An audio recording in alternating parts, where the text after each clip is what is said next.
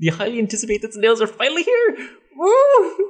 They're so cute! Just look at their wiggles!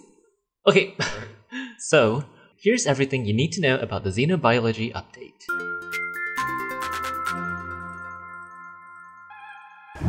2022 is off to a good start with a bunch of new stuff such as new buildings, new lore, new missions, new samples, new modules, and obviously new mobs. Let's go!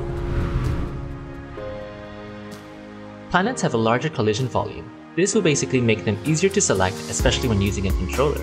For those of us who love to plant, all hazardous flora has been updated to produce multiple seeds, and their growth time has been reduced. This feature will be very handy as snails gotta eat, which brings us to our next point. Space snails initially started as a joke years ago when the devs joked about adding mobs. But now, space snails are now a part of the universe of Astroneer, and they are here to stay. Each snail is unique to each planet or moon, and their shells can be found all over their respective landmasses. Snail shells behave like regular research samples and can be researched for bites, but obviously, they're meant to be a collection piece, so keep some for display.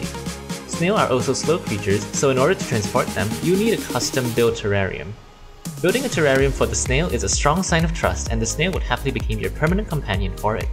The terrarium even has a feeding hole so your companion can remain fed. And when a snail is fully fed, it becomes extra happy and super energized. When in this state, you receive a unique benefit such as speed, light source, or oxygen.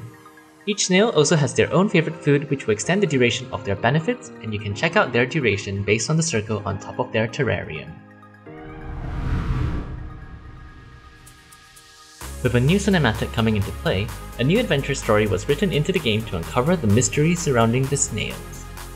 With a new mission in early game, you can now deploy a Xenobiology Lab.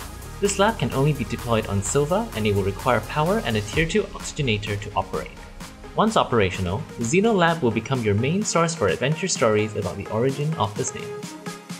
To unlock the new lore, you'll need to complete the snail missions that will guide you into a journey where you literally catch them all.